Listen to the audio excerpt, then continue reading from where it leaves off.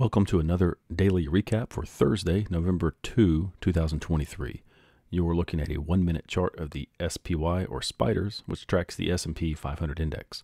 Everything between the two vertical dotted lines is Thursday's activity in the spiders. And the two horizontal lines are the levels that were calculated before the market opened this morning and produced trades. These daily levels are the basis for activating trades in the E-mini futures or ES. So let's take a look at how today's levels played out. When the spiders hit both these levels for the first time, neither one of the levels triggered trades in the ES. And this was because the clock needs to play out until after the 9:45 candle closes before trades are primed to trigger in the ES. This meant that for today, the first trade in the ES was activated here at 9:46 a.m. at the 426.99 level. Before the spiders got to the next level up, at 427.61, this long position profit target was hit and was closed out. And then the second level was reached pretty quickly and triggered a short trade in ES.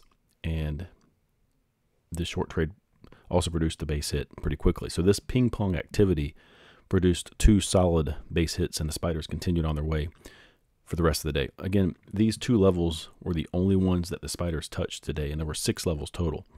And by the way, there's a scenario where I'll trade the same level for the second time in a trading session if the spiders come back to visit it a second time. But today's trades did not meet the requirements for that to be an option. And I mention this because the second time the spiders came down into 426.99, this would have been another good long trade for more than a base hit, because that's when the real reaction happened and the spiders took off higher. But if you were arbitrarily taking multiple bites of the apple, so to speak, at the same level multiple times, what would you have done when the price came back to 427.61 for the second time at about 10:22 a.m.?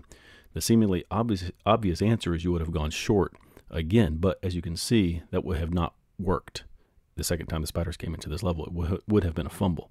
So this is why I need to see specific parameters on the board before I use that option. And I should also mention that it helps to use a system where trades in ES are triggered automatically at precisely the right time and at the exact calculated level. This is because when levels are close together like this, it's unlikely you'll be precise enough to get filled at the right time and at the right price if you're entering the trades manually by buying at the market or trying to set limit orders in ES based on the correlated price on the spiders. It is possible, but you need to be vigilant and quick. I like to use an automated system to minimize slippage when entering and exiting trades in ES. But in any case, both of these levels were quick base hits, and it was easy to pull 8 points out of the market if you knew the levels ahead of time and how to trade them. Now let's take a look at the tracking log.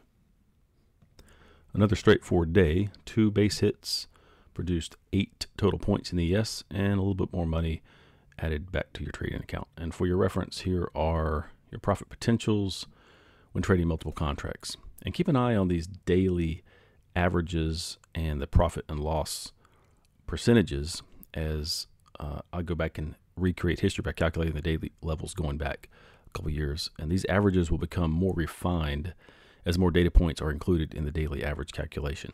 This is a long-term strategy. Just let the base hits pile up and let the law of large numbers work, and you'll see how these trades are profitable in the long run. Here's a sneak peek at some history that is currently being analyzed from a daily basis starting all the way back from January 2022 till present day. And as always, I hope you found this information interesting and helpful. Have a great day.